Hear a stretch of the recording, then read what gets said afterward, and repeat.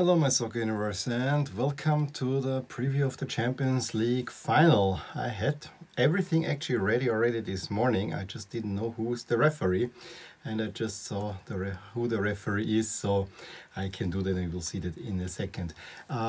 As with the Europa League final, I will of course wear both jerseys. First I will wear my favorite PSG jersey. I think you cannot improve on this one. For that one, and maybe later, I don't know. In this final, I have actually a favorite. I will definitely be on the Parisian side on that, although, as you will see, I think if Bayern Munich wins that one, this might be one of the most deserved Champions League wins ever to consider, because I think we have rarely seen a team steamroll the opposition as Bayern Munich has been doing it this year. I will not talk about, and this is just as a heads up, you will only hear now the words high line, because in all the previous that I saw is all high line, blah, blah, blah. I will more go by the numbers and tell you what the numbers are and certain characteristics of the teams to look forward to. So yeah, let's get started, I would say. So here it is, the big final. PSG against Bayern, played in Lisbon at the Estadio da Luz, as have been quite a few games before, because the whole tournament took place in Lisbon, of course. It will play on August 23rd, it's Sunday at 9 o'clock in the evening, and the referee is Daniele Orsato. Have to say, probably the best Italian referee, and I'm not surprised that we have an Italian referee in this final, because say what you want about Serie A and Italy. I think the best referees, they have their flaws, but the best referees overall are coming all out of Serie A. So let's get right into it. First of all, the road to Lisbon. Well, the road to Lisbon, the final in Lisbon. Very interestingly, they had both relatively easy parts with the occasional big team in there, but they played the two Spanish giants and in a way steamrolled both of them. Yes, PSG, the first game, Real Madrid against PSG. This was the first game of the season. Remember the one where they played in the white versus the Navy, Real Madrid Navy, which was completely surprising.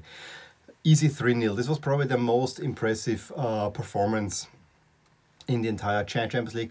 In Madrid, they got a lucky 2-2 draw, it has to be said. Galatasaray, relatively easy wins there, same with Club Brugge. Notice both 1-0 and 5-0, and with reverse signs.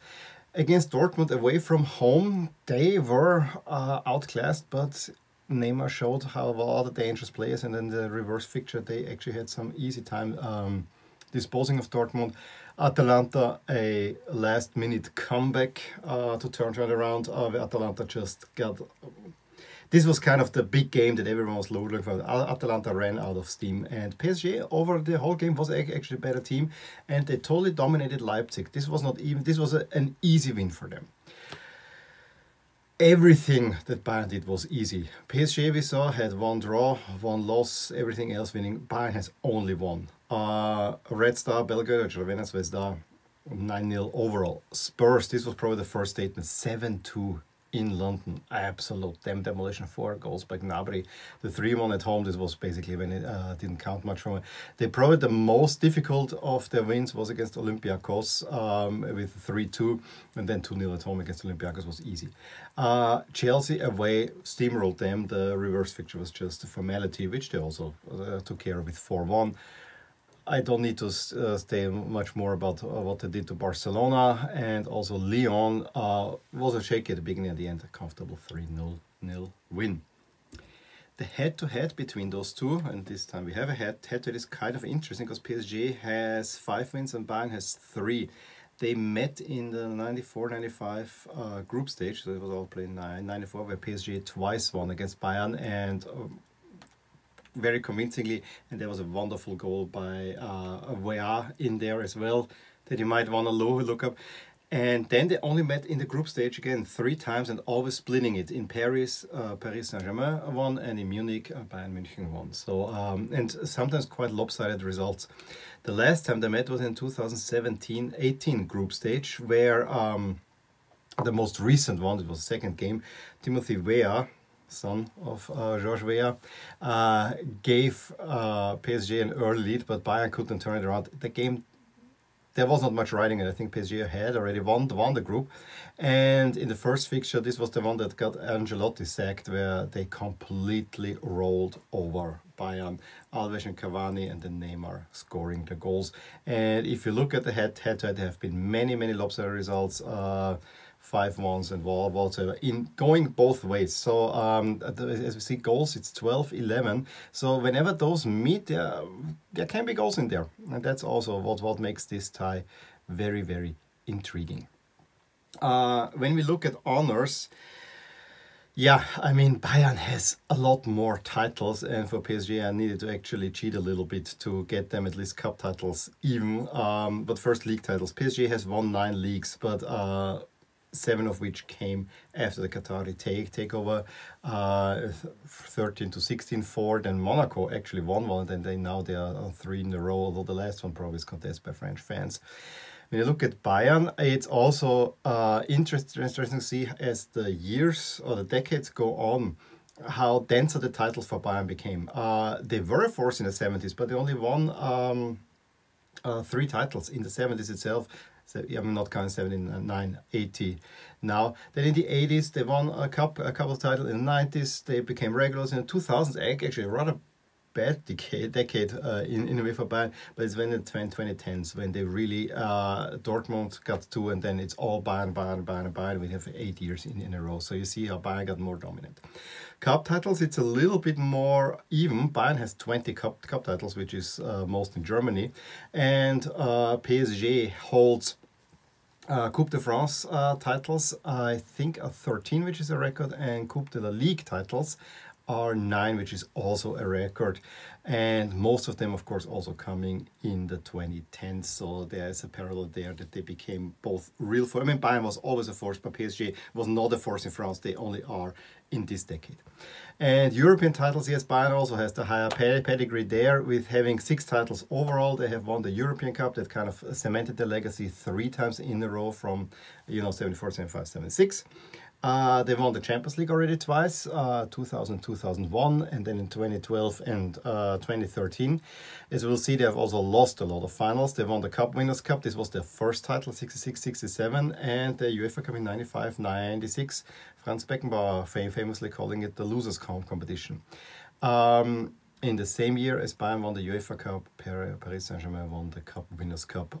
That was their one trophy with a 1-0 win over Rapid Vienna. They reached the final the next year as well, where they lost 1-0 to the Barcelona of the original Ronaldo. So they had a pretty good run, and the year before they were in the semifinals of the Champions League, as was Bayern. But PSG was clearly the better team in that season. So in the 90s, mid-90s, they had a really strong period. Then they fell away a little bit. They won a lot of cup titles, and now they're a force again. Let's look at the form curves, which is very difficult for PSG because Ligue 1 didn't pick up again, and we have mostly friendlies and so on. And you can see actually the form curve. It starts early July, and this is mostly friendly, and then takes a dip, and this is mainly due to the Coupe de la Ligue final, where they only managed a 0-0 against Lyon, which kind of downed the form. Also the Coupe de France final, where they only won 1-0 against Saint-Étienne, was not kind of this high point because the odds were that they score a lot more goals. But in the friendlies, they were convincing, and they're slowly picking up steam now, at least from a statistical point of view. And their current form is at 82%. Let's calculate average 75%. But this is the one form calculation where I really have a hard time taking it seriously, because PSG has played so little games since it will be more interesting over the league season if there was more played. Bayern, on the other hand, I mean, this is a form curve I have not seen anything like it before. Always over 88%, and getting better the longer the season went on. You can see a little bit the break where they had a friendly against Marseille, which kind of dropped a little bit there, standing but barely, and now they're at full 100%. Steamrolling ever since they beat Barcelona. I think that counts for a lot. Average form 91%. Bayern is in really good form. It has to be said. like that. Some game notes. Let's start it with PSG. They are a 12-game unbeaten run, only competitive games with 11 wins. The only draw was in the Coupe de la Ligue final against Lyon. So pretty good form, I have to say. And they are scoring early. In 6 of the last 8 games, the first goal came within 30 minutes. They are a free scoring side, very offensively. And if you look at the lineup, I mean, this is where their strengths clearly are. They've reached the first Champions League final, but it's the most games of any team that played in the competition to reach the final. Yes, it's a little bit unfair to say it that way, because nowadays, since the Champions League was instituted, there are way more games than we had before. But it's 110 games before reaching a final. This is a record. So I think a nice tidbit. And they're the 5th Ligue 1, not French team, Ligue 1 team, counting Monaco, which is technically not French, to reach the final in Europe's top competition. But there's only one Ligue 1 team, Marseille, that won final in the European Cup and the Champions League final. We had twice in the 50s Stade de Reims losing to Real Madrid. We had Saint-Etienne losing to Bayern. We had then Marseille losing on penalties to Cervena Zvezda. 2 years later, they beat Milan. And then, of course, we had Monaco losing to Porto. Bayern, I told you they're in great form. 29-game unbeaten run with only 1 draw against Leipzig, 0-0 at home. A game they largely dominated, but Leipzig probably had good chances to beat them. This was the closest they came to defeat. Absolutely. And this year, they have not even given up. They have not been beaten at all. Unbelievable. What's even more unbelievable, the free scoring. 3.34 goals per game overall since the restart. And in the Champions League over the whole entire competition, they score more than 4 goals. Unbelievable. Unbelievable numbers. It's also the first team since the Milan of 92-93 that won all games prior to reaching the final.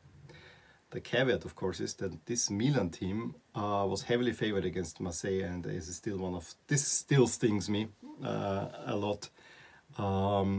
It's a French team that got the big team, and I'm also a little bit reminded of the perfect New England Patriots that won 18 games and then lost in the Super Bowl to the New York Giants. So I think this is the one thing where I have to say we have seen it before, and then in the final they fall short. But at the moment, I think Bayern Munich has to, by all intents and purposes, considered to be the favorite. And they also reached the 11th final. They have only a 5-5 record, which is not all the great. And remember, they have a penchant for losing rather dramatically finals, and very often before they get a big win, take the first 3 out, when they usually lose in kind of embarrassing fashion. Manchester United comes to mind, Chelsea at home comes to mind, but there's also this embarrassing 1-2 final loss to Porto, which came out of nowhere. That side then never picked it up to actually go for a title, although in 91 they probably should have reached the final. 11th final, Madrid has of course reached more, having won 13, but Milan also had 11th final, so they are tied. Milan, of course, at the moment still has a better record. I think they have a 7-4 record in finals. Okay, projected kits. I'm liking it more and more. I think PSG will play in the jersey 1920 home jersey. I would not mind if they played in the white jersey that I bought recently, but I think everything points that they play in the navy jersey. Part of me would like them to play in their classic kit, classic style kit that they will have for the upcoming season. But I think the players actually like playing in this one, so I would assume they will play in that one. If PSG plays in blue, all the options are open for Bayern. They could choose the red, they could choose the white. I think they will play in their red jersey.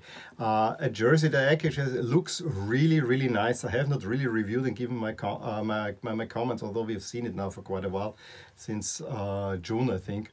It's a really nice Bayern jersey. I have to say there's some nice effects in there. 2 really nice jerseys. I also want to say we know that PSG is bankrolled by Qatar. Bayern has a sleeve sponsor, Qatar Airways, so there you go. But this is, I think they will play blue against the red, which will make for a really nice final, unless UEFA has some sort of trouble with the red center stripe of PSG against the red of Bayern. But I really hope they do not.